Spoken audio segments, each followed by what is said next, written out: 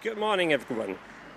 And thank you, Kelsey, for that amazing intro to WebAssembly and what all of this is about. Now, I'm not entirely sure where I fit on the spectrum Kelsey explained, because I think I have to talk to him more about what all of this means exactly to fully understand it. And it's kind of interesting. The schedule says that I will talk about new foundations for building software. But this is a keynote, and I have 5 minutes, so I'll not actually talk about anything really foundational. That doesn't make sense. Instead, I will talk a bit about the why. Why do we need new software foundations? But even that would blow way past 5 minutes, so I will focus on one specific reason.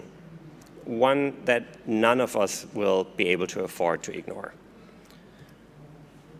Now, as reasons go, this, I admit, is kind of on the big side. And it's also a bit of a strong claim, but then again, I think all of you really kind of know this to be true.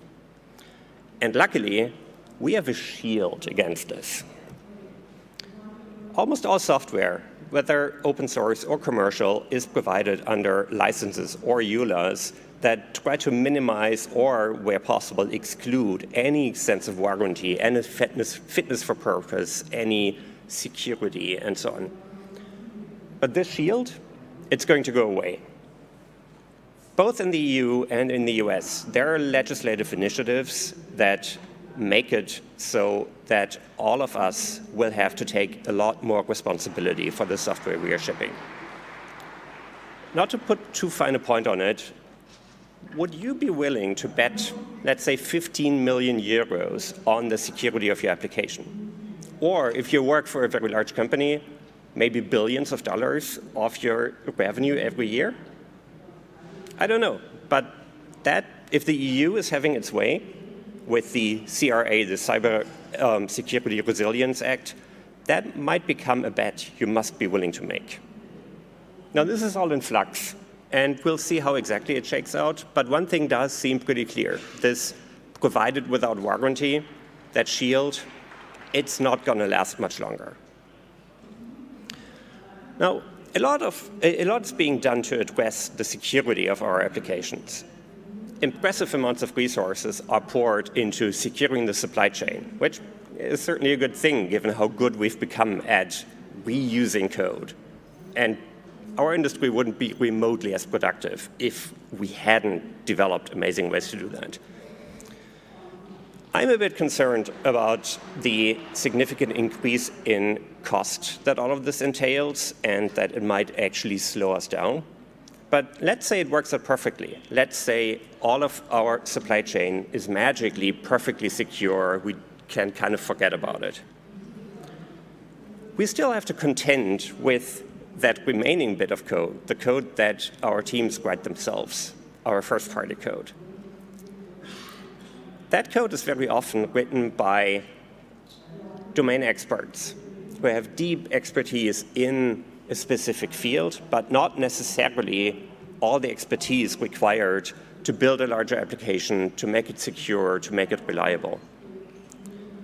If you allow me the admittedly bad analogy for a moment, let's compare building an application or a process to building a house. Imagine the person installing, I don't know, light fixtures, painting the walls, setting up a piece of furniture, would also have to know a really large amount of information about structural engineering or blocks or plumbing. Because just in the course of doing what they are doing, of rolling out a carpet, they could accidentally make the building collapse, or they could make it so that the lock to the front door is trivial to open. Or, well, you get the picture. That is sort of the situation we have with how we build software, where the units of isolation are so broad that we have these really diverse teams with really diverse sets of expertise building pieces of functionality that are all put together into a unit of isolation, can all affect each other, and can all make it so that, for example, the security of the application is fundamentally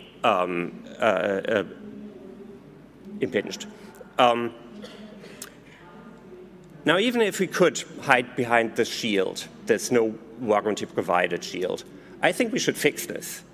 I think we should improve on it, but we should do it in a way, as Kelsey said, that makes it so that we can continue developing with high productivity, that we can take the millions of developers with us and their languages, and that we can migrate to gradually. Otherwise, it will not work. We cannot rewrite the world. I helped found the Bytecode Alliance, and I work at Fermyon because these organizations are really focused on one possible answer, the component model. And I believe that we have the right answer to this. I believe that we can fix these issues and do so in a way that increases productivity instead of increasing costs, and has all kinds of other nice properties. If you want to talk more about all of this, then find me and my colleagues at the Fermyon booth throughout KubeCon, or also at the happy hour we are hosting with Docker tonight. But right now, I don't even want to sell you on any specific solution.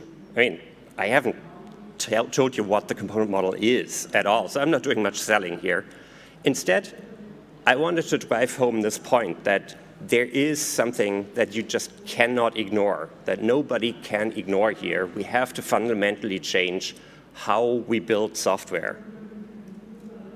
But also, I do want to encourage you to just focus on just absorbing all the amazing stuff you'll hear about today and the cool and fun things people will present. And I hope you have a fantastic WASM day and a great KubeCon. Thank you.